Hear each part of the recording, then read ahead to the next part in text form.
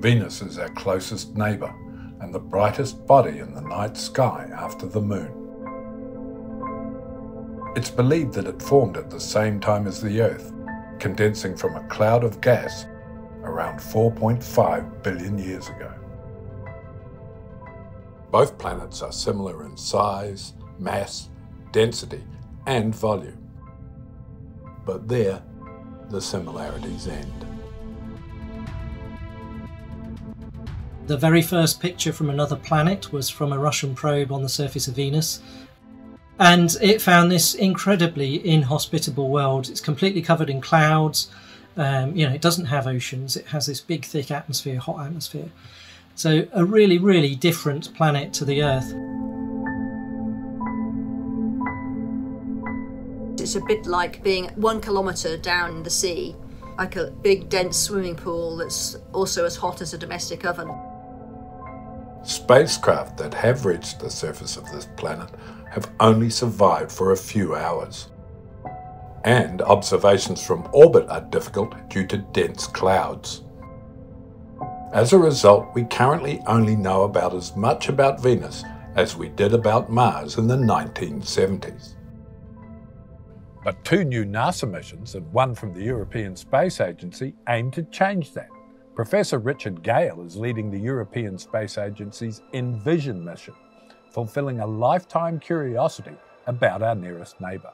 I remember at primary school writing a story about Venus and what we knew. And my mum still has the book somewhere where I did that. It has just been my passion all the way through to understand this place. I think the selection of the NASA missions and Envision is a reflection that the space agencies have started to recognise that Venus needs a program like Mars has in order to really understand it. And until we go and do that, we only think we know the answers, we don't really know anything. Venus was long thought to be a dead planet of little interest. We thought we understood Mars. We thought, we have all these pictures of the surface, nothing's happened for 4 billion years. It was interesting early on, and that was it. And we thought the same on Venus. We thought we understand Venus.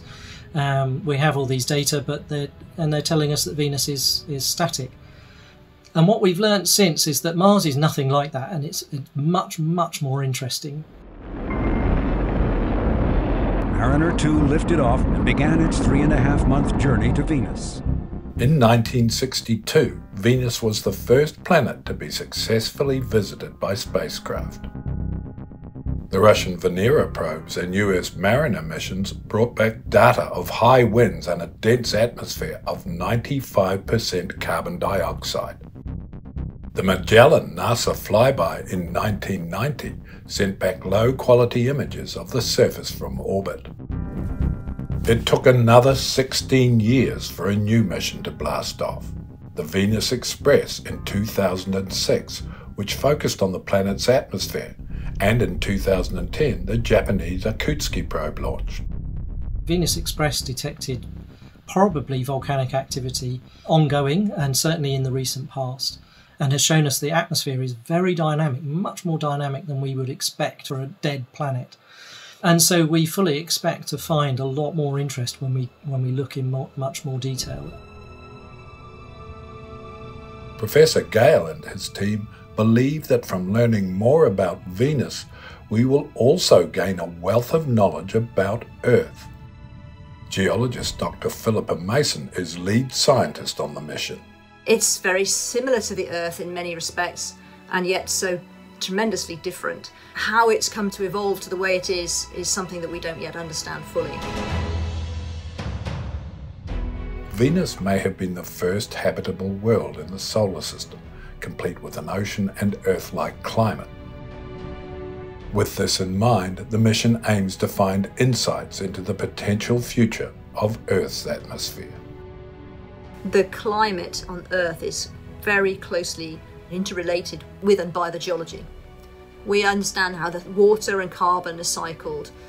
In the bigger picture, in the big sense, we don't really know how fragile the climate actually is. It may be more fragile than we realise even now, and maybe less. If we put too much carbon dioxide in the atmosphere, and it doesn't need much, I think it's somewhere around 3%. then you get a runaway effect, and the water vapour never condenses in the atmosphere. You know, at the moment it condenses at the top of our troposphere. You get the cirrus clouds and things like that.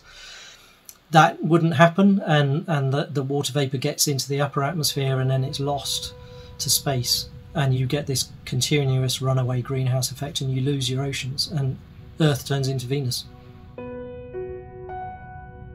The data gathered from this mission will also help scientists to understand more about Earth-sized planets outside our solar system, exoplanets. The history of the Earth and our arrival, and the spontaneous arrival of life, is so improbable on Earth. It's an extraordinary thing. This need to try and understand why Earth has ended up the way it has compared to Mars and Venus. You could consider Venus as being our nearest equivalent of an exoplanet. It may be like many others that we see beyond the solar system, and it may represent the future of Earth. Can you tell us about the instruments that will be on Envision? So the instruments are really designed to work together. Where this has come from is our experience in Earth observation. Using radar data, using infrared data, and a whole host of other sorts of data types that we can get from orbit. And we're having to do that on one spacecraft because we don't have the budget for 6, and make the observations that we need from orbit. The mission plans to launch in 2032. Venus is the closest planet to Earth, so the journey will only take 7 months.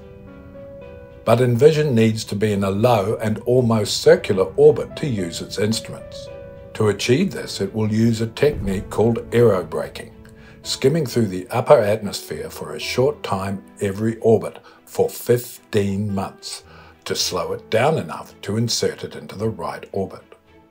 It sounds crazy, but actually it's been done several times at Mars. It's been done at Venus before with Magellan and with Venus Express as a demonstration. We're launched on what's called an Ariane 6-2, which can launch about 1,600 kilos to Venus. The spacecraft is designed to assist that process, so we have big solar panels and other features that help slow the spacecraft down. And that saves us an enormous amount of fuel. If we didn't do that, we'd need what's called a 6-4, which can send about 3 or 4 tons to Venus. But it's an order of magnitude bigger rocket, more expensive, more fuel, everything else. So this saves us a huge amount of cost and time and effort. Once safely in orbit, the various instruments will start to take measurements. The imaging radar, VENSAR, which is able to image the ground at high resolution, about 10 to 30 meters resolution, and give us those repeat measurements that tell us how the ground is changing. The 1990s NASA Magellan mission captured images of Venus' surface at 100 to 200 meters resolution. Envision will improve on this by providing images at 30-meter resolution and even higher on some areas of particular interest. We have a sounding radar, which you may have heard of or seen people dragging GPR units around the ground and probing the ground. And you can do that from orbit, and that's what this subsurface sounder does. It gives us a sort of line profile into the subsurface across the planet, and that gives us an understanding of things like how thick are lava flows, where are the faults, that sort of thing.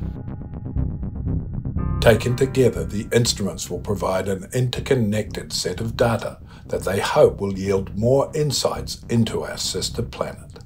It's the fact that we integrate them to try and understand better the processes and how they are interconnected, the coupling of geological processes with atmospheric through volcanism, for instance, and the cycling of sulfur dioxide and other volatiles in the atmosphere. So I think we're all really interested in the fact that these observations need to be considered together to really get an idea of the whole. Despite being an interplanetary mission supported by the European Space Agency, Envision runs on a relative shoestring. Both lead scientists have day jobs, and they'll need them for a while, because the data and images will only start returning to Earth in 2035. but forgive me, you might be nearing retirement by then. Why do you do it? Well, if it was easy, we would have done it already, wouldn't we? I mean, Mars is easy, let's face it. You know, it's got very little atmosphere. You can do all kinds of observations there. Everything that we can do here, we can do there, more or less. Venus is difficult. It's challenging to get there. It's in a strange elliptical orbit. You know, sometimes it's very close, sometimes it's very far. There are many things on Venus which will be tremendously exciting to my colleagues who are focused very much on Earth. But many of them, quite understandably, say, oh, just, yeah, come and remind me in 10 years' time when you get there, you know, when you're on your way.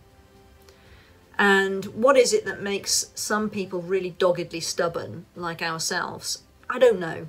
I have a drive to show that Venus is active, that it's Earth-like, and I want the answers to these questions because I think they're really important. But I also recognise that my career benefited from starting out on Magellan, and somebody in NASA proposed that mission, put effort into that mission, and made it happen. And it took them 10 or 12 years to make that mission happen. And yes, they got to see the results, but really a whole swathe of other people benefited from it. So in some ways, I see this as my sort of payback and my personal legacy, if you like, that I'm giving something back to the community, but also I think I'm helping to sustain it into the future.